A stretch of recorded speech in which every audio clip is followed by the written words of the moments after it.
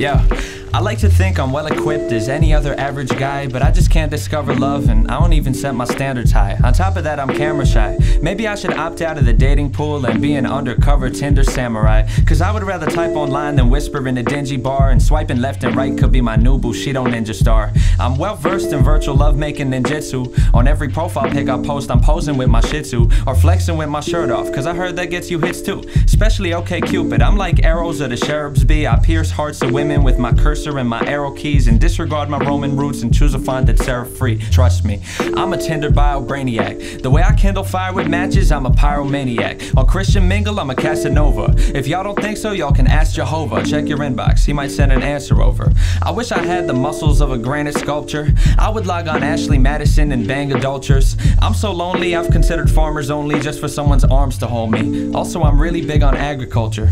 But if I had that body of a Grecian god, I would trawl on POF.com and use it as a fishing rod and hope I don't get catfish. The fact is, if I did, I'd probably play along, cause God knows I could use the practice. And if I'm aching for my roots, I'd visit Shadi.com. Message Islamic, Wahhabi, Hijabi, Hadi, Salam. And Sunni, Shia, those are both denominations I respect, cause I just care for our connection. I don't care about the sex. Sometimes I uninstall my apps in reckless insurrectious rage, then regret it while I check the Craigslist misconnections page. Then I think that I should get out more and disregard my mobile cell. Get to know the local teller at my Barnes & Noble well, and check out what she's reading while she's charging up my total sale, and ask her if she likes the novel.